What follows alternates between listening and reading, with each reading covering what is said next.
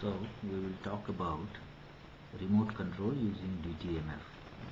This is a DTMF circuit. Input is from the headphones of my little old Nokia phone. Then I have given it power.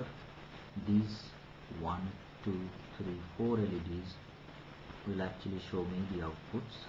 So this is the least significant bit, and this one is the most significant bit.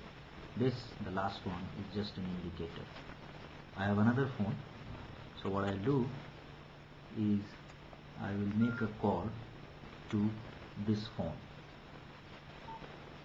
Hold on. Okay, I should receive a call on this phone.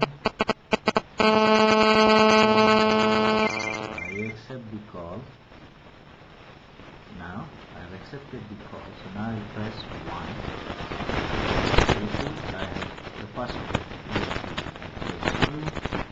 Press 2, 0, 1. Press 3, I should get 1, 1, 0.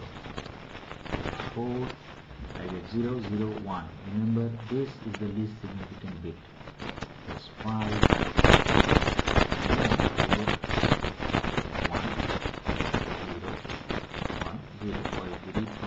Here, which is the most significant bit, 0, 1, 0, 1.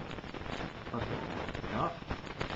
And it still latches on. The good part is that there is a latch, and you don't need to continuously query.